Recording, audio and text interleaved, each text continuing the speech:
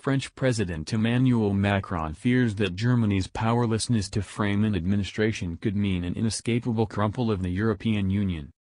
Germany and whatever is left of Europe are amidst the most exceedingly awful political emergency to ever hit the EU, after Angela Merkel neglected to strike a coalition bargain a week ago.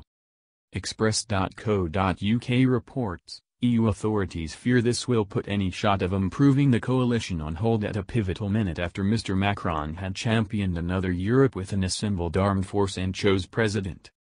Notwithstanding, Mr. Macron's political adversaries have said the emergency could give the nation a genuinely necessary chance to at long last break free of German control. Julian Albert, an inside-right legislator in the Republican Party, said that the emergency in Germany could give France an opportunity to lead Europe.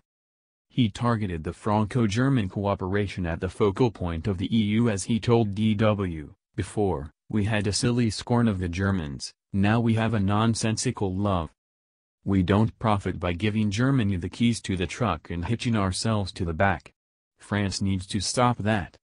In any case, individuals from the French President's En Marche party have asserted that vulnerability and stagnation in the EU could wind up tearing it separated. Chantal Lieb, a supporter of Mr. Macron's political development, included that stagnation in Europe could mean France and Germany go their different ways.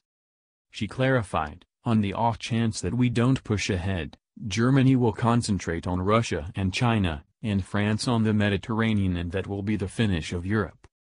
Remy Bergiot, a main financial expert in the nation, included, the political vulnerability around Brexit and emergency in Germany will make it harder to change the Eurozone and the EU.